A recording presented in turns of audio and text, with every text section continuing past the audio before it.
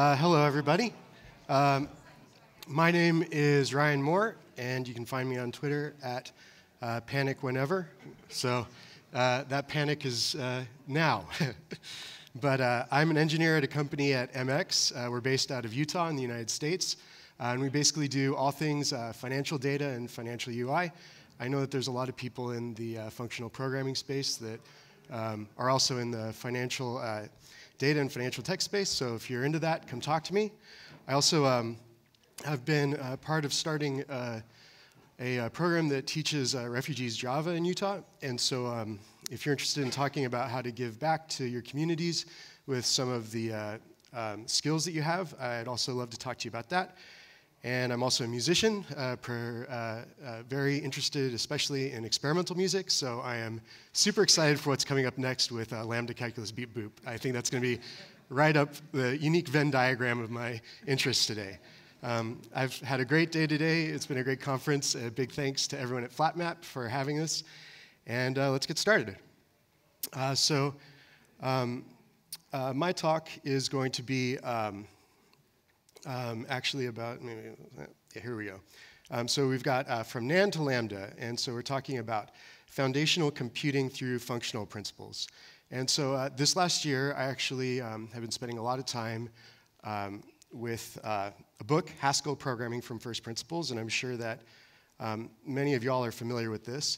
But the unique thing about this programming book is that instead of jumping right into the nitty-gritty of how to get stuff done, it builds you up from the very basics of Lambda calculus to talking about types and type classes, algebraic data types, and then semigroups and monoids and functors, all the big words that we've been hearing thrown out today.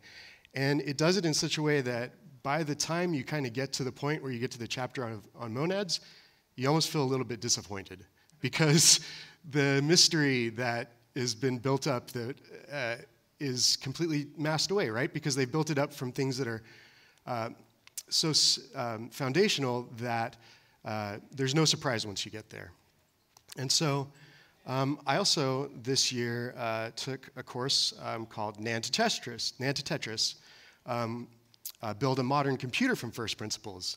And this course teaches hardware engineering and compilers and programming languages and even operating systems in much the same methodology as the Haskell book does, where it starts at the very bottom of the foundations that are the building blocks of computing, logic gates.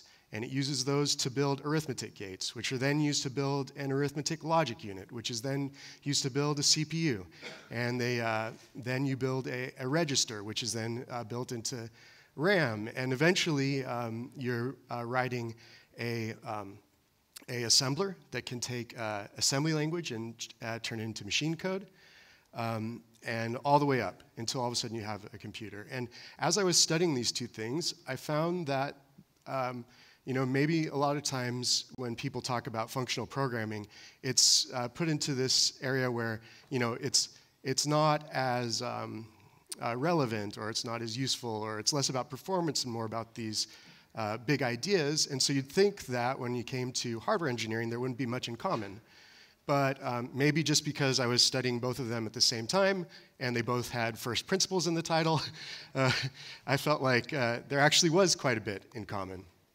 And so here's some of the stuff we're going to be talking about today, and it's quite a lot, so I'm going to try to move through as we can, but we're going to be talking about combinatorial Boolean circuitry, exciting function composition patterns, some monoidal arithmetic circuitry, and monadic sequential circuitry, and hopefully along the way we'll be having a lot of fun. So, to begin out, we're going to introduce a language. And this language is based entirely on function input and output. It relies on composition of those functions for portability and reusability. It's declarative, not imperative in nature, and it encodes its side effects in a type. And so if I came out and said nothing more and we didn't know that we were perhaps talking about hardware engineering, maybe you'd be thinking, is this a brand new compiles to JS language that uses type safety and monads to compose UIs? Maybe this is one of these cool semi-Turing complete languages, configuration languages that have gone rogue and are now taking over. Or, since we're at a functional programming conference about the JVM, maybe we're introducing finally the one language that will unite all the tribes of JVM programmers under a single banner. But no. What we're talking about is hardware description language. So this is a language, a group of languages really, that their purpose is to allow programmers or engineers to build physical engineering circuits without having to worry about exactly the position of each transistor or resistor or capacitor. And so it provides a safe abstraction level for them to build small chips with human language, and then just as programming languages have compilers often, these hardware description languages have synthesizers, which take the hardware language and they they synthesize it into the actual physical elements. And I have to say, for someone coming from a music background, this was completely new for me. And it was very exciting because I, have worked, with different programming languages that go to the JVM, but everything underneath that was a complete black box for me. I had no idea. Thinking about how the compiler messages somehow would be interpreted by something like a CPU was just mind-boggling.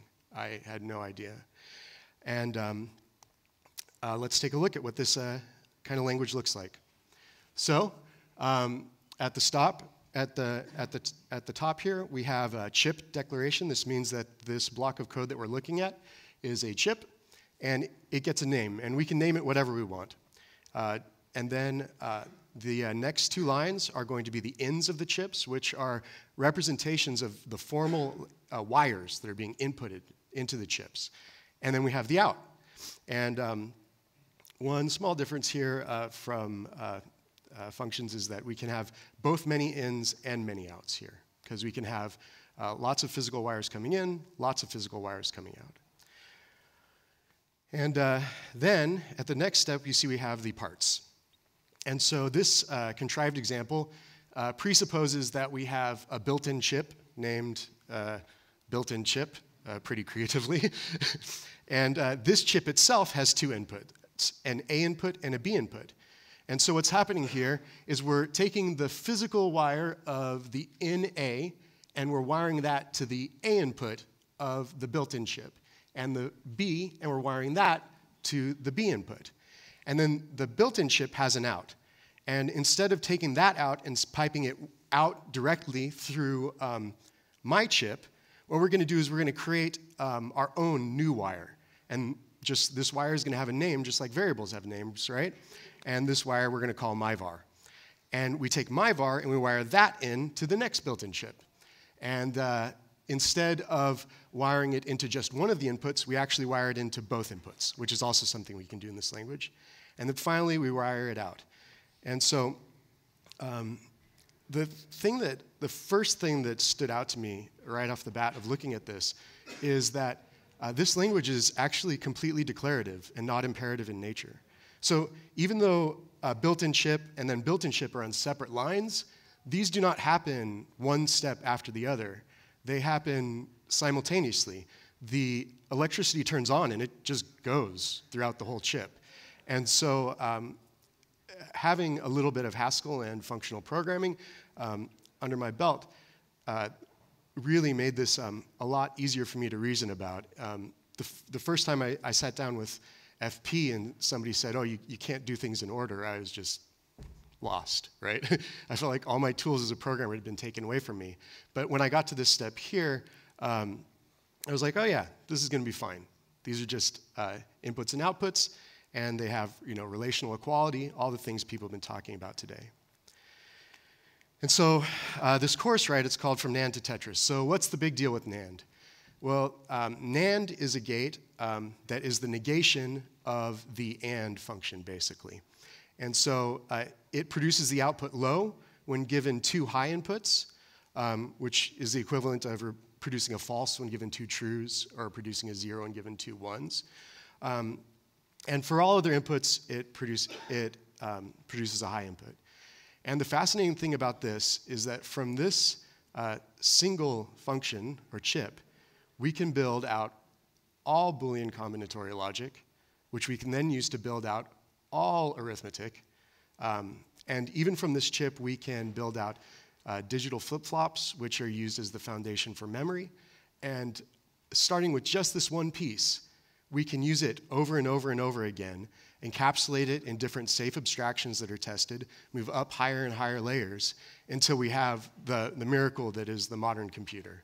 And knowing that just sends chills down my spine. When it's like, if there's anything, if there's anything sacred or beautiful, I think that something like this is, right? It almost like the form that from everything else that we have that we value it can be made of. Okay, so we're going to do a little bit of live coding, unless I get too nervesy. And I wanted to show that this stuff really is foundational, and you can kind of start from scratch and just build this stuff up, and it's actually not that big of a deal. And also, hopefully, you can see some of Haskell in the hands of someone who's a little bit more basic, and see that this language is actually maybe quite a bit more approachable than it may seem otherwise. So I didn't want to start with Booleans or zeros because those have built-in things in the language and computing. And so we're going to create our own data type, voltage. And voltage is going to be a sum type, and it is going to be either high or low. And those are the two options, a nice little binary sum type. And then I'm just going to add a little deriving here, and we're going to do show and EQ. And this just will help us print and compare quality. And so one of the cool things about Haskell. Oh yeah, absolutely. Is that good enough, or should we go higher? Okay. So one of the cool things about Haskell is that it's quite a flexible language, and it provides a lot of different ways to model problems. And so we can often have a Haskell function that looks almost exactly like the documentation for our problem. So if we looked at NAND before, we knew that if it takes two highs, then it will return a low. And if it takes a high and a low, then it'll return a low. And if it takes a low and a high, it will be, oh, sorry, I've already messed it up. There we go. And if we give it two lows, we will get a high, right? And so this looks almost exactly, well, it is exactly like our truth table, right? And from this, we'll go ahead and fire up our REPL. And looks like we're still doing okay. And we'll load in NAND. And we can see that this is going to function as we expect. High, high makes a low. High, low makes a high. High, low makes a high. And it's working as expected. And this is cool, but we can also eliminate some of this and just say, hey, the formal definition that we're given is two highs is a low, anything else is a high. So we can also just replace our inputs with underscores to show that they're saying they are anything else, and say two highs equals a low, anything else will be a high. And this is going to work just the same way. Boom, boom, boom. So now we've got NAND. We're ready to start building out some other more interesting things. So this is what not looks like in HDL. And this was one of the exercises that actually kind of like threw me for a loop a little bit because you have so little to work with. But the fascinating thing is if you wire a single input to both inputs of the NAND, if that input is true, then the output will be false. And if that input is false, then the output will be true. And so essentially, if we take in a high voltage and wire high, high to the NAND, it will return low. And if we take in a low and wire low, low to the NAND, it will return high, which is our not. And so let's go ahead and take a look at this, how this kind of thing would look in Haskell.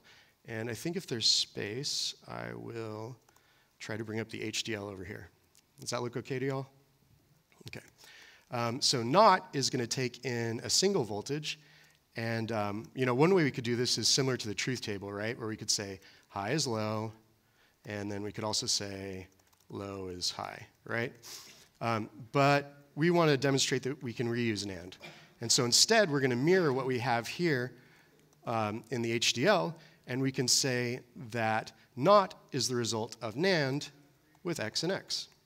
And so now, if we go ahead and load up source combinatorial Boolean, we can actually see that our not prime given a low will give us a high, and not prime given a high will give us a low.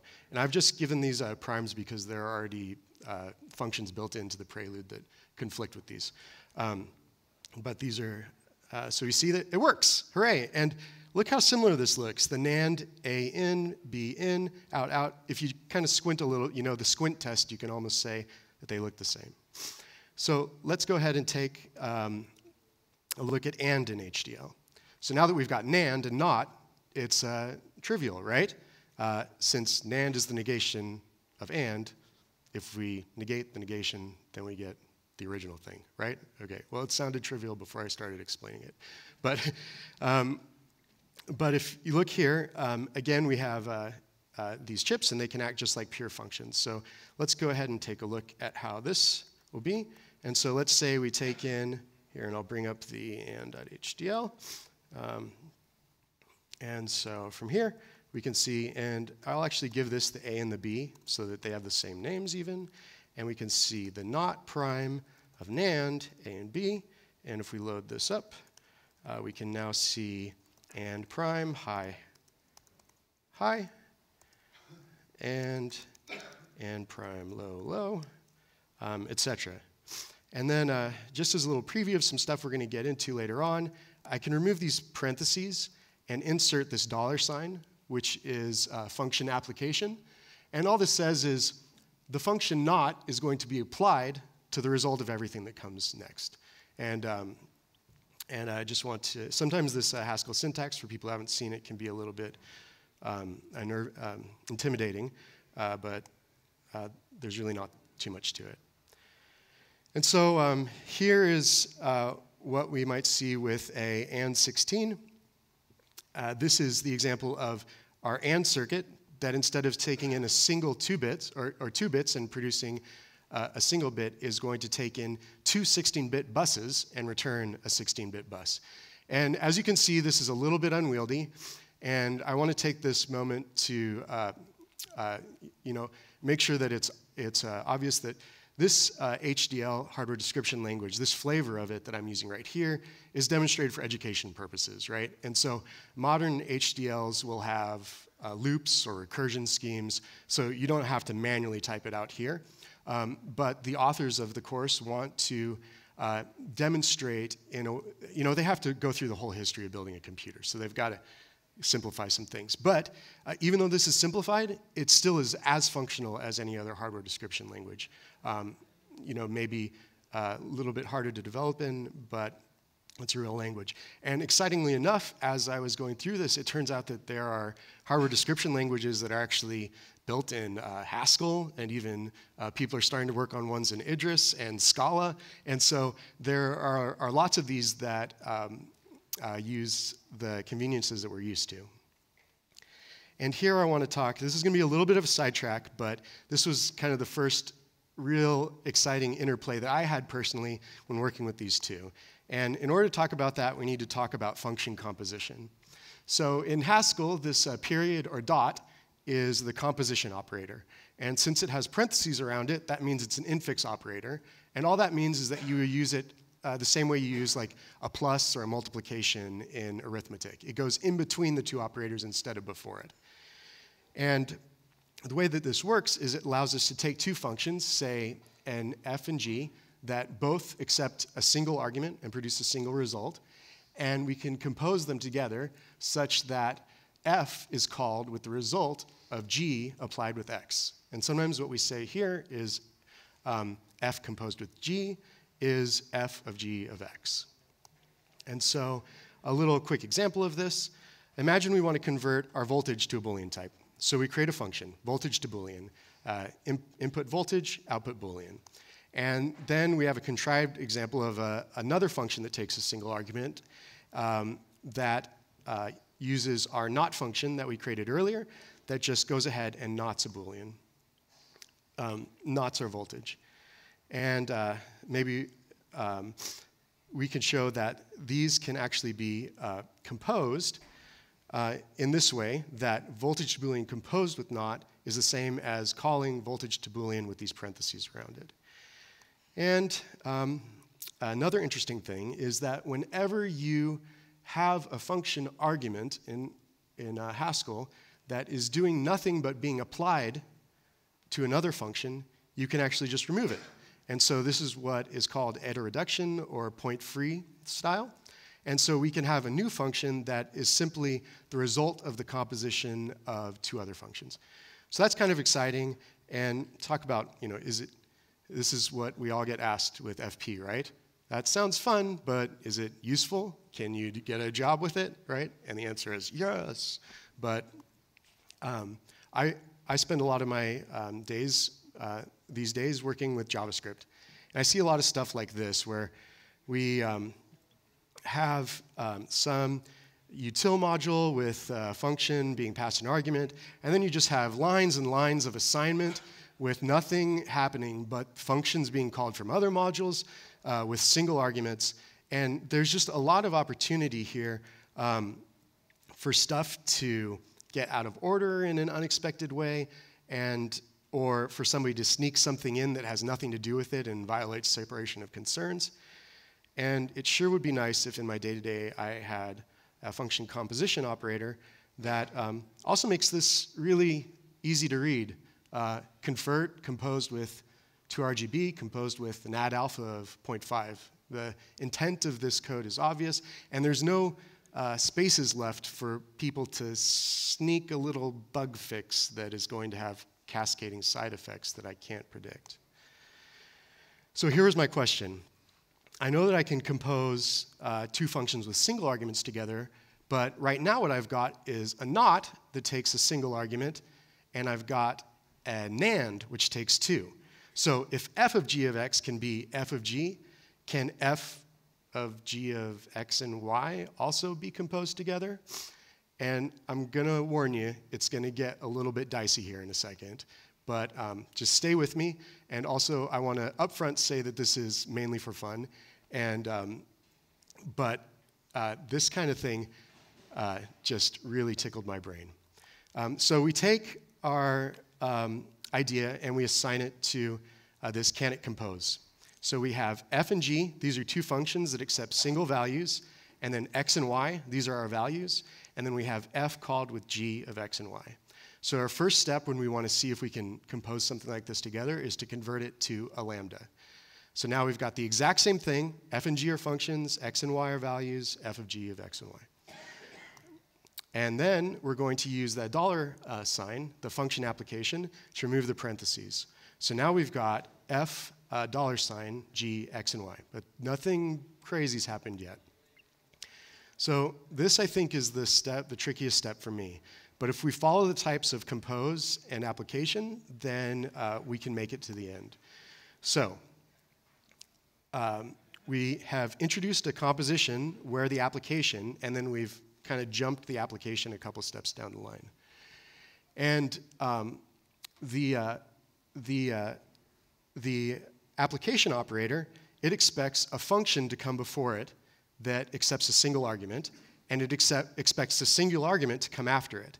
And so g of x is actually going to, since it's curried, is going to return a function that's a single argument. And so g of x is going to resolve into a function of a single argument and be applied to this value. Now f is going to be composed with something, and f wants to be composed with a function that accepts a single argument. And since we've got our dollar sign that says, hey, what came before is going to be applied to what comes after, we actually have satisfied both of these operators because g of x is a function that accepts a single argument. And so by playing with this, we've moved it around and we're still in a good place. Now we can use the rule that I brought up earlier, that we can eliminate arguments that are only passed to other functions. And we've got f composed with g of x. And this is still a pretty reasonable place to be in, I think, but where we're going to go from here on out is straight up goofy. So we're going to start by separating the f composition and the g of x with parentheses to make this a little bit more explicit. And then we're going to use our little $ strip to remove the parentheses around g.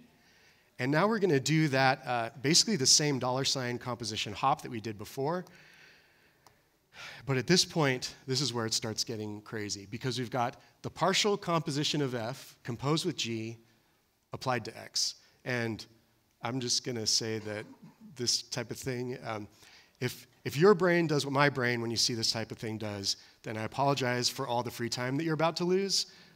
Sorry, not sorry. But we can eliminate that variable that is being done nothing to but being applied. And now we end up with the partial composition of f composed with g.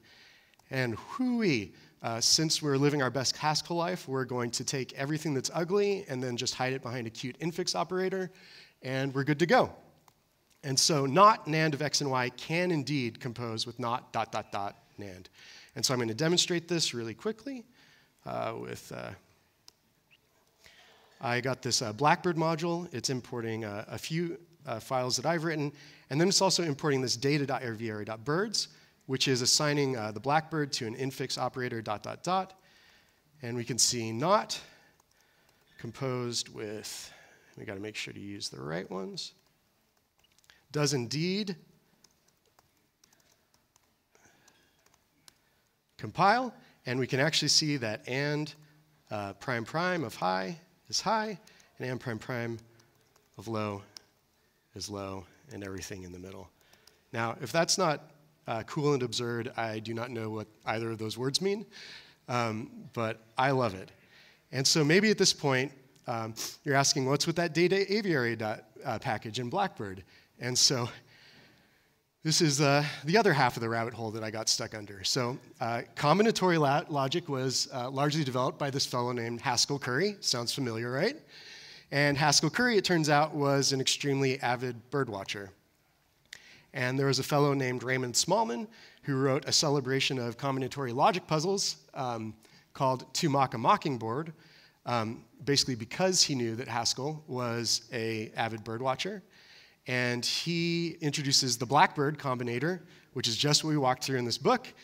And somebody in Haskell and also in the JavaScript land and fantasy land, and I believe in Scala, these have produced these aviary packages, which are largely for fun, but are also super interesting and useful, if a bit insane. But the combinatory logic that Haskell Curry developed is functionally equivalent to Lambda calculus, and of course, Haskell is Lambda calculus. And this is some of the great stuff. The feelings that I get from studying this stuff is that a lot of other languages where you get to dead ends and people are like, oh, no, you can't do that, or it's just, it just is this way because, or this is an exception. I find the more that I study Haskell, the more everything just comes together into a coherent, if slightly mind-bending whole part, and making me feel all sparkly and wiggly arms. And so, okay, back to some more down-to-earth biz. So binary arithmetic. In order to do binary arithmetic, the first thing that we're wanting to do is develop something called a half adder. And the goal of a half adder is to take 2 bits, say a 0 and a 0, and produce 2 bits, a sum bit and a carry bit, right? So with Boolean arithmetic, 0 plus 0 is going to be 0 with a carry of 0. 1 and 0 or 0 and 1 is going to be 1 with a carry of 0. And then 1 and 1 is going to be 0 with a carry of 1. And so when we want to make the journey from Boolean stuff to arithmetic, this is the first chasm we have to cross. And when we start looking at this, if we take a look at the truth table for exclusive OR, we have true, true, false, false, false, false, and everything else true. And if we look at the table of what we expect to get from our sum with our half adder, we see 1, 1, 0, 0, 0, 0, and then everything else 1. And so from here we can see that there's actually a path straight from the exclusive OR to the sum. And it turns out that this is not by accident because both of these are monoids. And if we take the and, we see that we have true, true, true, everything else false. And if we look at our carry, we see 1, 1, 1, and everything else 0. And we have now a direct line over to get our carry. And also, not surprising because under the hood, both of these are monoids. And if we take a look at how this is implemented in HDL, we see the following. We have our exclusive OR with the A and the B piped out to our sum, and we have the AND with our A and a B piped out to carry. And I just threw out that word monoid as people who have been learning Haskell for a little while or want to do. But we're going to talk about what it is. So this is an algebraic structure with an associative binary operation and an identity element. And so in Haskell, this looks like this, where we have a monoid A, mappend or mapend of A, and a mempty of A. And we're going to take a look now about how this actually looks like in code. When you're around people that start getting into this stuff, they start saying things along the line of,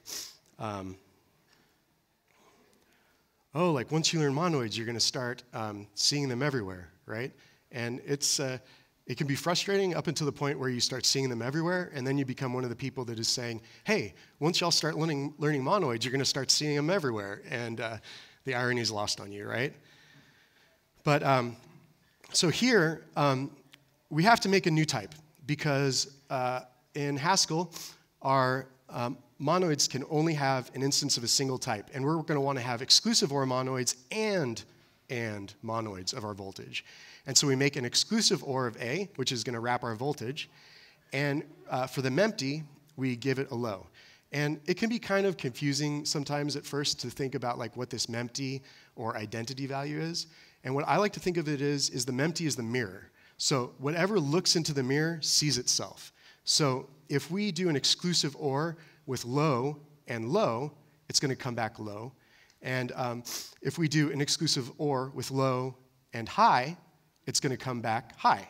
So the high looks into the low and it sees itself. The low looks into the low and it sees itself. Once you start thinking about it that way, it gets a little bit mind-twisty. And then for mapend here, we simply say this is our truth table. We could also re-implement this in terms of NAND as before. It just depends on whichever way you feel like seeing it. And now for the voltage AND, we have something very similar, except for the empty value for AND is high. And so if you send in a high to high, it's going to see itself, a high. And if you send in a low to high with AND, it's going to see itself. It's going to be a low. So once we have these, let's take a look at doing our half adder in Haskell. And I will go ahead and bring up half adder HDL. And the cool thing is that once again, this is going to look really, really similar. So half adder is going to take in two voltages. We'll say an A and a B. And I'm going to go ahead and just assign these to a sum and a carry tuple. And then we're going to work out what that actually is under here. So we're going to have a little where clause. And we're going to say XOR of sum equals XOR of A, mapend, XOR of B. And then we're going to say AND of carry is the same of AND of A, appended to the AND of B.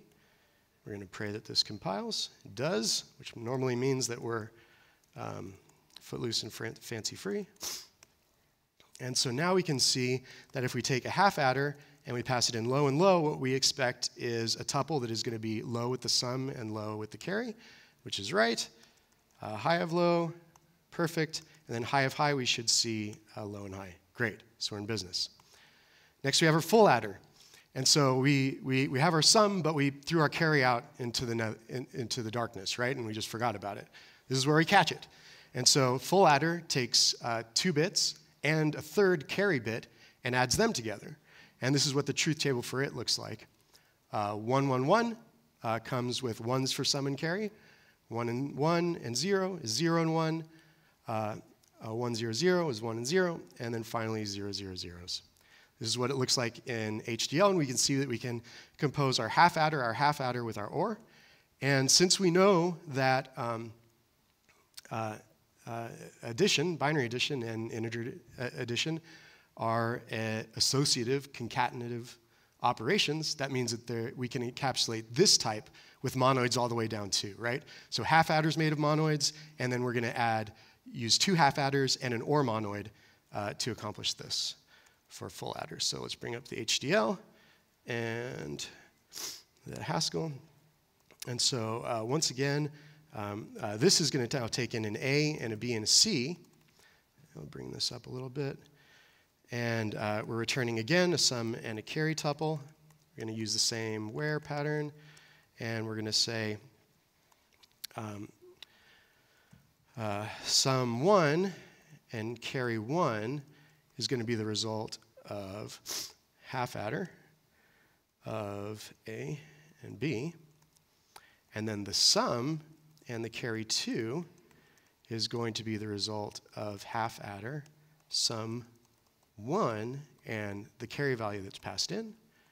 And then the carry is going to be the value contained by the monoid OR when we map-end an OR of carry 1 and an OR of carry 2. Okay, looking good so far. And so now we can see full adder if we pass in low and low and low, tuple of low and low, high, and then high, high, high, high, high. Okay, so pretty cool, huh? And so now, what about a monoidal NAND? So the issue with this is that actually NAND doesn't have an identity value. There's nothing that we can throw in at NAND that will consistently give back itself. And then we could go one step lower. So a semigroup is an algebraic data structure with an associative binary operation, but no identity. But it turns out that NAND is also not associative. So there's not that much we can do with it. And you know, this kind of seems a little bit strange at first because we start thinking about these type classes, semigroups, monoids, monads. They're so powerful, right? They can do so much. But then this one little tiny building block that we can build everything from doesn't seem to fit into any of them, right?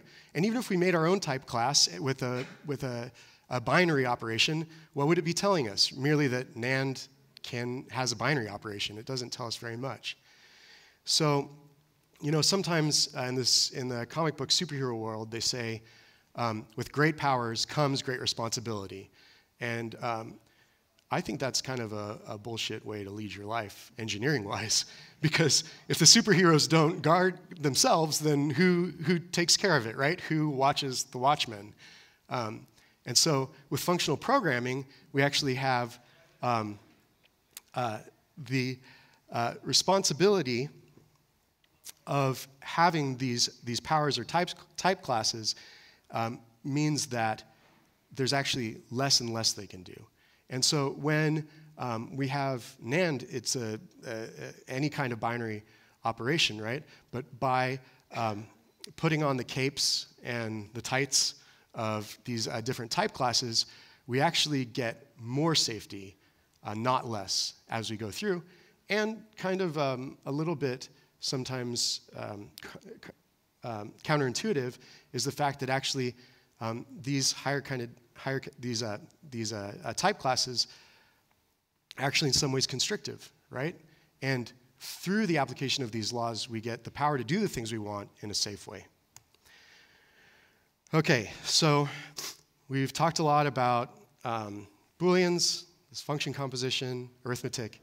But now it's come to the time that happens to every functional programmer when somebody comes up to you and says, that's cool, but can you actually do anything with it, right?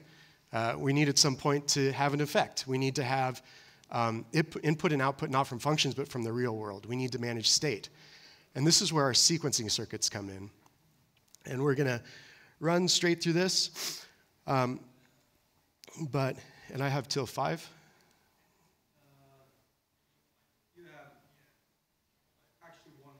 Okay, so we're going to go through this super quickly. We have something called a digital flip-flop. And this circuit right here has the ability to maintain state. And it has two stable positions. One is here, where we have 0 and 0 and 1 and 1 coming in. And a second one is here, where 1 and 1. And the crazy thing about this is actually made up of two of our NAND circuits that are wired back into each other. And this is something that you're not really allowed to do with combinatorial logic. We can't pipe the inputs of our ANDs back into each other. It stops making mathematical or real-world sense. I came across this tweet. If you ever code something that feels like a hack and it just works, just remember that a CPU is literally a rock that we tricked into thinking. I thought that was pretty great, but then it turns out that's literally what's happening here. This NAND is a trick. This wiring of two NAND gates in to get state is a trick, right? And just like we do in FP when we need to do our side effects and our state, we wrap these things in monads that control and make what's going, the dangerous stuff, opaque from the rest of our program. Physical computing engineers use the digital flip-flop to contain this sort of insanity at a lower level. And with this, you can compose it all the way up to RAMs and get memory. So in closing, I've got a bunch of resources and a GitHub repo with all this code. And thank you so much for your time.